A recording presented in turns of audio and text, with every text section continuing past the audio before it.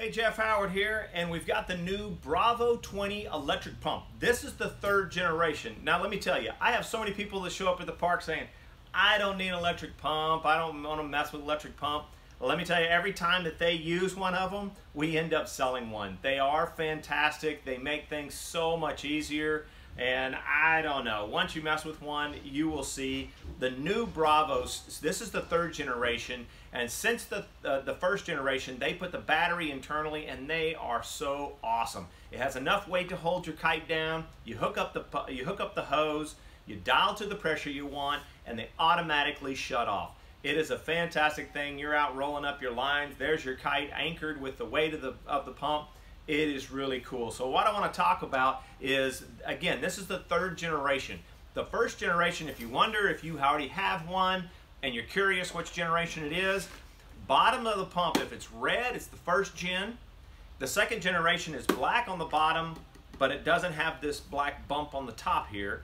This is the third generation, and they have made some really nice changes in the third gen because these pumps are used a lot in pumping up an SUP, which makes it so simple to pump up an SUP with one of these things. Now, it goes up to 20 PSI. You could get little slight leakage when it gets to high pressure like that, but once you're anywhere near a 20 PSI on SUP, it is unbelievably stiff and the board is hard. Now, what they've done in the third generation, which is most popular, most important, is they increase the motor size in the third generation. So they pump up about 30% faster. We did some testing on some kites, and it definitely has a faster pump to it. And they've changed out a few little things on the pistons, nothing serious. Everything works as it has. So this whole unit has the battery in it. Everything is ready to go. It's got the fuse slot here, your charge port, and your 12-volt connection. And I'll show you some of the additions to it. Now here in the center, it's got a dial. So what you do is you move this needle to the dial to the pressure you want, start the pump, and after it starts, it'll pump all the way up to that. When the needle hits it, it cuts it off. It's all automatic air pressure and everything. It has the kite leash on here, so you'll hook this to your kite, hook the hose on, and basically just back away. These things will pump, and your kite will be ready to rock and roll. Anyway, they are fantastic. I love everything is there. So all you got to do is just grab this part of the pump if you want. You don't have to have the bag, but it does come with a really nice bag. So let me show you some of the additions.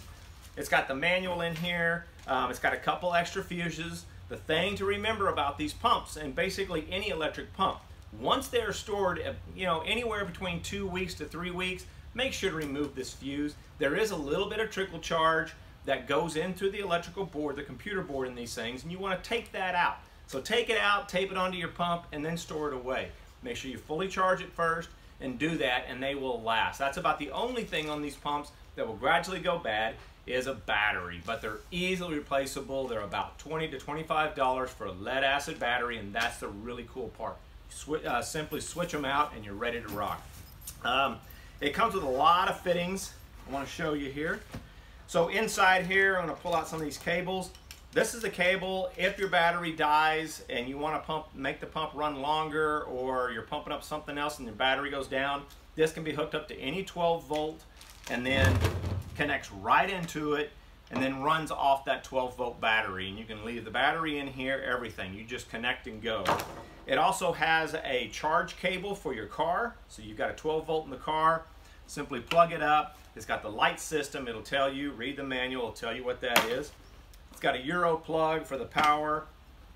Different hose fittings for some reason you may need. You can hook these onto the hose. So it's got a really long hose. This is really nice because wrapping around the kite, or you got the pump over here and you got a big raft or something, you want some distance between. So one end simply connects into the red. It's got a red bushing there that matches it on the pump. It's got three pretty much standard fittings. It's got your 9 mil that'll work in a smaller cone size. The Boston, this has got a large Boston connector. And then this is like a Cabrina fitting. It'll actually screw on to a small Boston and then connect directly to the hose. Inside of here, here's a SUP fitting. So it'll go onto your SUP. That's just extra, usually down in the bag. If you're not using it for kiting, then just put this away and have it ready if you ever need it for your SUP.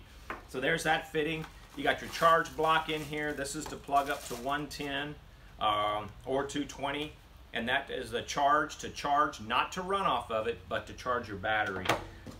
There's the cord that connects into that for the US and then the Euro. Anyway, and the bag.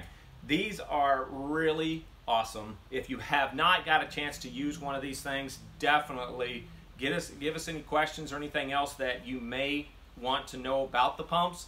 But I'll tell you, once you start using one, they become very addicting. Anyway, that's Jeff Howard with the new Bravo 20. That's a 20 PSI pump from Scopega. There you go. You got to use these names. It's an Italian name. Anyway, they're great. Let us know if you have any questions. Anyway, that's Jeff Howard here at Kiteboarding.com.